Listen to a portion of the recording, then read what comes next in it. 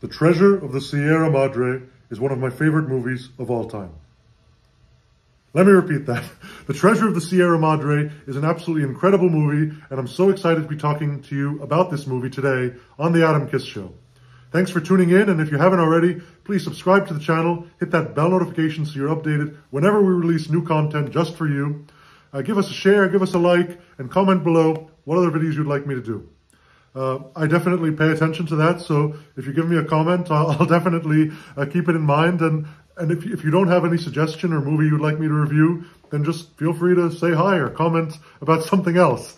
But I'm definitely listening. I'm here for you. I want to talk about what you want me to talk about, and I'd love to hear some of your favorite movies or other movies you'd like me to review. All right, let's get right into Treasure of the Sierra Madre.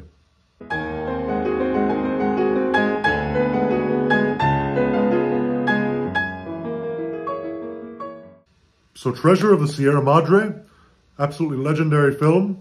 Humphrey Bogart stars in the movie. It was directed by John Huston, also starring Walter Huston, John Huston's father.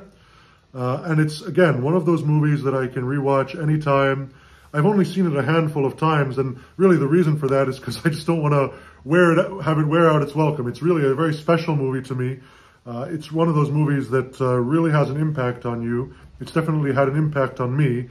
It's, very deep, very meaningful. I suppose it's a Western, technically. Essentially, the story is about, these guys who go out to find gold, in the mountains to mine for gold. And really, it's a story about, greed, about wanting more, when is enough, when you should let go. It's about how, sometimes being greedy can lead to you losing everything, things like that. And it's really about, human nature, what happens, to humans when there's, material possessions involved. I keep bringing up the word greed, but yeah, it's about that. It's about, jealousy, greed, all of that, like protectiveness, trust, how much you can trust other people, the deterioration, how money or symbol of money or whatever can destroy relationships between people, how, people can change, how things can go out the window. It's about all those big, deep themes in this one movie.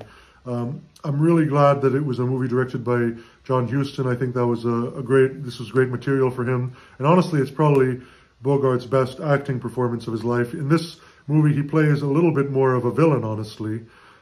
He definitely is, he's sympathetic at times, but by the end of the movie, he's essentially really the villain of the story. In terms of, he changes a lot, let's put it that way, when money comes into the picture. This is one of those movies that kind of speaks for itself. I feel that there's honestly not that much more I can say about it, except that it's one of my favorite movies. Just the whole aura of it is great.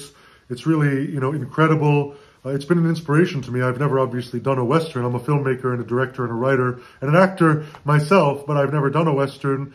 I would absolutely love to do one in the future. I especially love when they're about much more than they're about. Like, this is deeply symbolic. It's about the human condition. It's about all of that, which is really, what's important to me. Those are stories that I love to tell, no matter where they're set. This could have been set on Mars. It could have been set in 16th century Italy. It could have been set where it's set. It could have been set anytime. It's really about the characters and human nature, and that's really the same wherever you go.